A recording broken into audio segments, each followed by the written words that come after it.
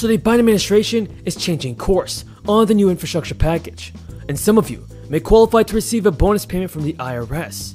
Whether it was dual eligibles, not to get too technical about it, but giving the secretary the ability to negotiate for lower prices for pharmaceuticals as a cost savings. That's not a benefit cut, it's a cost savings to Medicare. And if that were to be part of a global grand plan, we want assurances that that money would be poured back into Medicare, not to subsidize a tax cut for the wealthiest person in America and to say we're reducing the deficit. So it's that kind of thing. I think members can make distinctions, obviously. Now that most $1,400 third stimulus checks have been sent out, the voices calling for at least one more direct payment is getting louder by the day. In the more than 2 months since Congress approved the last round of checks, support has been building among lawmakers and members of the public for the relief to continue for as long as the crisis lasts. The newest push comes from members of a powerful congressional committee who say workers and families still struggling to cover debts, food bills, and housing costs will be helped by fourth and even fifth payments. But data that was just released shows critics questioning the need for more cash aid. It shows over 1 million of last year's first stimulus checks never got spent, and letters urging President Biden to support additional direct payments have now been signed by more than 80 lawmakers in Congress. In the latest are 7 members of the influential House and Ways Committee. The House and Ways and Means Committee takes a lead role over taxation and government budgeting, but it was concern over household budgets that prompted the committee members to pen a letter to Biden in recent days.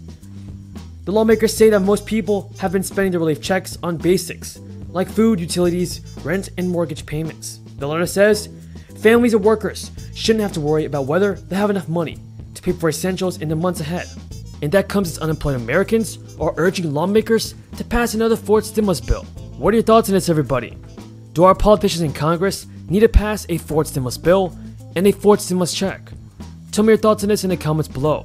And folks, don't forget to subscribe to my channel and share this video with your friends and family. On this channel, I always provide you with the most up-to-date and reliable stimulus check news. It means a lot to me if you guys can subscribe to my channel. So long, we kind of take it for granted.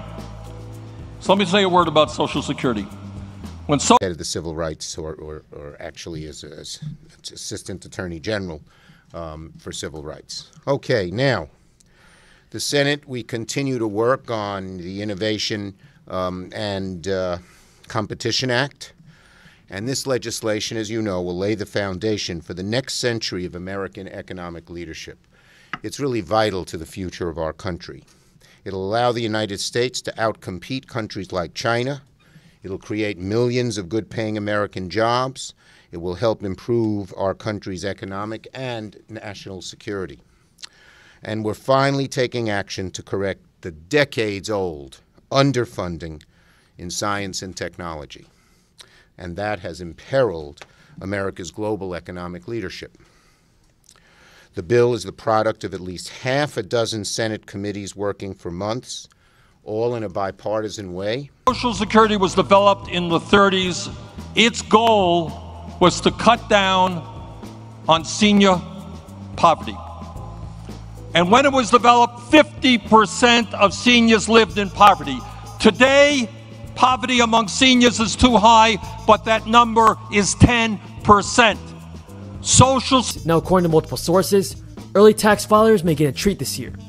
If you filed your taxes for 2020, you could be getting one of the bonus checks or plus-up payments, and as well as for those who've run out of the regular state benefits. Now, 4 other states, including Ohio and Arizona, are also keeping these programs until they expire in early September.